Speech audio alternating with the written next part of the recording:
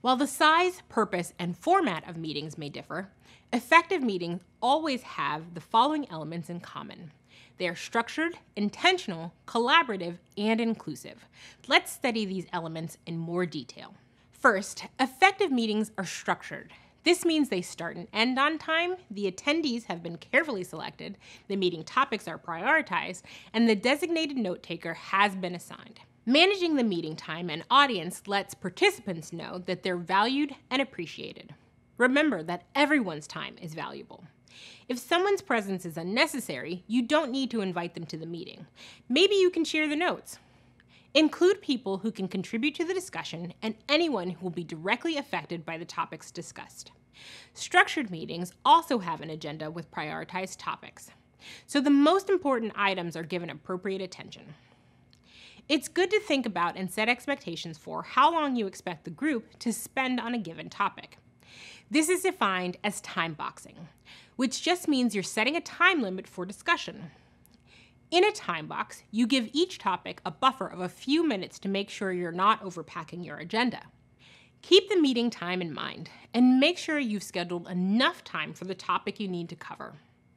If there are several topics you need to address, consider scheduling a few shorter meetings with just 1 or 2 topics as their focus. After your first few team meetings, think about the pacing to know if you need to be more generous with the time given to each topic or if the group has time for a little more. If you get through your topics before your time is up, don't be afraid to call a meeting early. Everybody loves having their time back. Finally, a structured meeting should have a designated note taker, so you or anyone else can refer to the meeting notes later and find out what was discussed. The note taker could be you or another meeting attendee. For this reason, be clear about how, when, and to whom the meeting's outcomes are shared. Again, this all depends on the type of meeting you're having and who is attending. I'll loop back to describe some different types of project meetings in the next video. The next point to consider is that effective meetings are also intentional. This means they have a clearly stated purpose and expectations, which should be in the meeting agenda as well as the meeting invite, so everyone understands why they're attending. The agenda needs to set clear expectations for what needs to occur before and during a meeting. It helps attendees prepare, keeps everyone focused on the right topics, and clarifies meeting expectations and goals. The purpose of your meeting might be to make a decision, assign tasks, propose and vet an idea, or something else. Your meeting's purpose or goal describes the reason you're meeting and what you'd like to achieve. A well-designed agenda increases the group's ability to address problems and prevents wasting time. For example, you may be reviewing last month's business sales and setting goals for the next month. Maybe your group needs to choose coordinators for an upcoming event, or your goal could be to have your supervisor prioritize a list of tasks. The purpose might change from meeting to meeting, or it could stay the same. If input is needed by attendees, be sure to send any pre-reading materials in advance of the meeting so that everyone shows up prepared to participate. Depending on the purpose, meetings can be formal or informal, have as few as 2 or 3 group members, or have hundreds of attendees. Whatever it is, make sure you state a clear, thoughtful purpose and strive to achieve that purpose by the end of the allotted time. Another element of effective meetings is encouraging a collaborative environment. Collaboration is when people work together to produce or create something. There are lots of ways to make your meetings collaborative, even if the purpose is for one person to share important information with the rest of the group. One easy way to do this is to be sure the agenda isn't just full of presentations where participants are talked at. Be sure the agenda is clear about the objectives of the session. Will a decision be made, or is the session for information and discussion? Second, have a digital shared meeting document and encourage participants to write any comments or thoughts directly in the document. But more importantly, remind them that the notes will be shared. This encourages active listening and participation in real time during the meeting. Last, it's important to respect and embrace each individual's preferred communication style, even in meetings, especially in collaborative meetings. Let folks know they're welcome to respond verbally, through the chat, in the meeting notes, or in any other format you'd like to include. The final element of an effective meeting is that it's inclusive. Inclusivity is the practice or policy of including people who might otherwise be excluded or marginalized. When it's done well, inclusion leads to excellent collaboration, ensuring that every participant's contributions are valued. As a project manager, you play a critical role in ensuring that meeting attendees feel supported and included, so offering additional resources for ways to participate is helpful. For both in-person and virtual meetings, consider appointing a meeting moderator or facilitator. This person will guide the meeting and help participants ask questions in real time while someone else is presenting. This way, the presenter can stay focused on their topic while the moderator pays attention to the participants and can help guide participants on when they can chime in. It's also a good idea to leave space in the meeting for participants who've been quiet. At the close of a topic or before the meeting ends, you might consider going around the room once in a while and asking each person to comment on a particular issue or question. I like to call this a final flight check before everyone takes off and goes their separate ways. A key component of inclusivity is ensuring that your meetings and presentations are accessible. Another thing to consider is the level of internet access when conducting virtual meetings. For those without strong internet access, provide a phone dial-in option. Most online meeting tools, including Google Meet and Zoom, have this option. Let participants know it's okay to turn off their cameras if they need to improve the connection or adjust the video quality. Focusing on inclusion helps build a sense of belonging and serves as a reminder that we live in a world with many different kinds of people. Creating a meeting space where people of different views, backgrounds, and experiences can do their best work and be there for one another is key. These tips aren't exhaustive by any means, but hopefully they can be useful to start empowering others to meaningfully join in and contribute. When done right, meetings can be incredibly useful communication tools. That's why it's important to be purposeful when designing meetings that are structured, intentional, collaborative, and inclusive.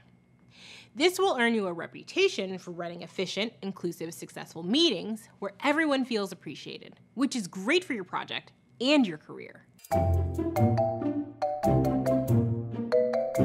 Now that you've learned the key components for organizing and facilitating an effective team meeting, we'll explore the specifics of some of the most common types of meetings you'll need to have during a project. Every project has meetings, lots of meetings. While every meeting is unique, being familiar with the most common types of project management meetings will help you better identify the goals, structure, and activities best suited for each one. There are 4 general types of project management meetings: project kickoff, status updates, stakeholder reviews, and project reviews. The first one we'll talk about is the project kickoff meeting. This is often considered the official beginning of a project and serves as a way to align the team's understanding of the project goals with actual plans and procedures. Members of your team are the major attendees of your kickoff meeting, but the participation of senior management and key stakeholders is also required for securing buy-in and ensuring alignment with project goals. The next type of meeting we'll discuss are status update meetings. Status update meetings are one of the most common types of meetings. This category includes regular team meetings where the primary goal is to align the team on updates, progress, challenges, and next steps. During the meeting, the project manager may distribute or present project performance reports and formal status updates on key elements of the project. This allows the team and stakeholders to gain visibility into current performance levels and task progress.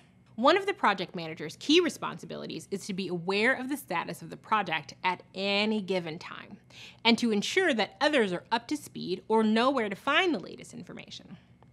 In order to do that, status updates become a critical tool throughout the lifecycle of a project to check in on the project. Typically, you'll assess the status of each of the following topics during this meeting. First are task updates. It is important for the attendees to know what is the status of the most urgent tasks, how many tasks have been completed, and how many open items remain. Next is schedule status. Are we behind schedule, ahead of schedule, or on pace with our projections? Similarly, it's common to discuss the budget status and any new items that impact your bottom line. Then, you should discuss current or anticipated issues. For example, changes, risks, resource issues, vendor issues, and so on. Particularly changes to quality and scope. It's always a good idea to raise these items on a recurring basis so that no one is caught off guard and you can discuss solutions together. Lastly, you'll want to discuss action items. An action item is a task on your list that needs to be completed. Assigning action items is a great way to wrap up the meeting and make sure the project keeps forging ahead. Remember, every action item has an owner and a due date. The status meeting is a fundamental project tool that keeps a project on track. Most project managers recommend using a relatively fixed agenda and time with this meeting. To keep the team engaged, follow the agenda and hold the meeting to a tight schedule. Because the project manager should be able to report up-to-date information to the project sponsors or clients at any time, it's important to conduct status meetings regularly. Status meetings are beneficial because they provide an opportunity for recognizing milestones, sharing information, and raising concerns to the team. How often you decide to schedule these meetings depends on several factors, such as the project's complexity, number of team members, and the level of information required by the project sponsor, clients, or others. Don't be afraid to change up the cadence as your project progresses. Another type of project management meeting is a stakeholder meeting. Stakeholder engagement is essential for successful project management. The goal of a stakeholder meeting is to get buy-in and support. Stakeholders each have their own set of tools, know-how, and expertise. Stakeholder meetings are where these contributions are outlined and utilized. You'll need to start by understanding a stakeholder's challenges or problems, then respond accordingly and make necessary adjustments to resolve those challenges.